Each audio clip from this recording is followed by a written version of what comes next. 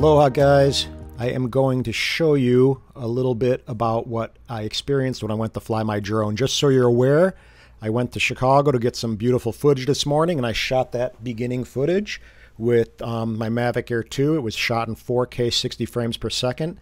But upon starting my drone up, I actually had a battery firmware update warning come up. So a prompt, I should say. So when I went ahead and powered on my drone and powered on the controller, I went into the app and it said new battery request firmware update. So that was a good thing. Obviously, I'm hoping it's addressing some of the issues that we all had with this. So we go ahead and hit update. And then it says updating firmware. It probably took 2 to 3 minutes, I would bet, to update the firmware 100%. But I would go ahead and take all your batteries that you have and make sure you update them. So again, this is for the people that are getting these drones and starting them up for the first time. I would still take the precaution and not use the hub for the initial, for the people who got the Fly More combo. I wouldn't use the hub to initially charge your batteries, even with the firmware update. I don't know, maybe they'll address it, but I would still use the single charger and take your, the precautionary steps and just be patient, and then go and use the hub after you charge it with the single charger, and then update the firmware on the battery, then go and use the hub. But again, battery firmware update, battery will be updated the same firmware as the aircraft. Keep the battery and aircraft firmware version consistent to avoid flight safety issues. So it says updating, keep app open, which you need to do, and the aircraft connected.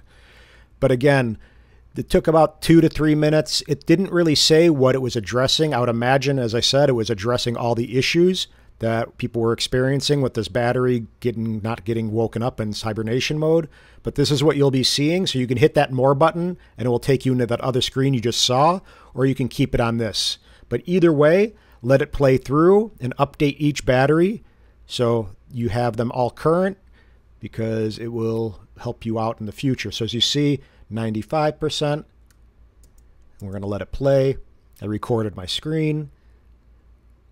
So updating, and again, this is something, it only updated for whatever reason 2 out of my 3 batteries. So I don't know, we'll see, maybe we'll update it later, but it will say firmware installed. This is when you know you're good, and then you hit that X to X out of that. And then you can hit that little X again, and it will get back to the regular flight mode, and now you can go and launch knowing your battery firmware is safe, and zoom away.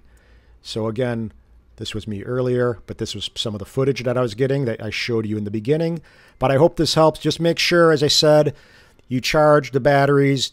Don't get too excited. Do them individually. Take your time. Put them in the drone. Start it up. Update the firmware and the batteries, and then go ahead and use the hub. So I hope this helps you guys. Again, I believe this was just dropped today. Thanks, guys, for tuning in. I'm hoping this helps some people out. This battery issue has been kind of confusing for a lot of people, it seems. But DJI apparently just dropped the firmware update today. So go ahead and update all your batteries. Good luck with that. Happy flying. And if you can, be so kind to subscribe. And if you want, hit the notification bell. I'm going to be doing a tutorial on basically with an emphasis on the still photography side of it. I know a lot of people really touch on the video side of it, but I'm going to really focus on the still photography side of this, and taking this drone and being able to make money and fine art prints with it, because this thing is very capable.